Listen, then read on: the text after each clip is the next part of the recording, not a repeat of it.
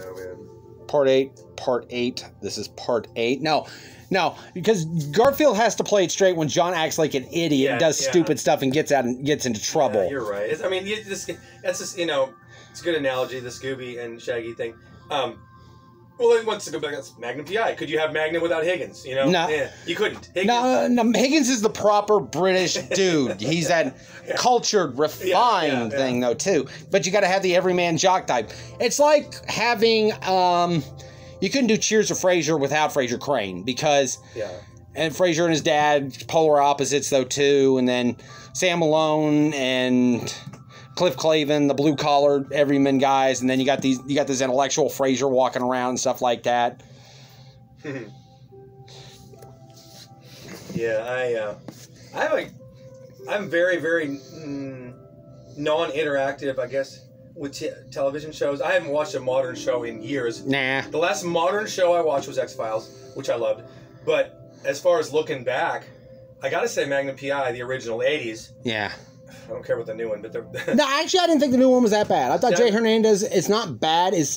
I took it as, okay, you accept the original show, you accept the reboot, you accept it for what it is, you don't, it's apples and oranges. Right, exactly. So that's how I see it. But once again, I don't watch anything anymore. So, well, it's like True Grit, John Wayne. Yeah. And then all of a sudden, ooh, this new True Grit, and everybody's like, oh, it's so good. You know, I actually didn't. I wanted to see it, but I have never actually sat and watched it in all my years. Yeah, I haven't. Which one? The original or the newer one? The newer one. Yeah, I haven't watched it yet.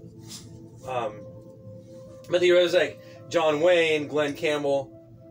But I mean, the acting was nothing. Yeah. The acting sucked. It's John Wayne. I mean, it's John Wayne. John Wayne is not. Oh my gosh, what an actor! He's John Wayne, and he was one of those. Okay, he owned his. Yeah, any part he owned, he owned. Yeah, he owned his genre. I was like, okay, it's a John Wayne movie. It's not like a great, wonderful acting job per se. It's just John Wayne doing it. Hemingway, what the hell was that for? Hiss to the damn dog. Chasing the pup, the big rat. No. Hemingway. Oh no, Hemingway's just sitting up there hissing. Hiss at us, you fat cat. It's like Mad Cat from the original Inspector Gadget cartoon. That's what Hemingway is. It's just Mad Cat.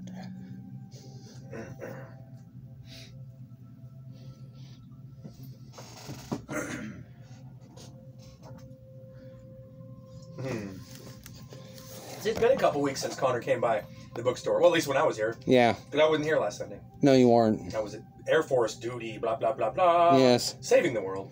You're not a superhero. No, I was saving the world, and you know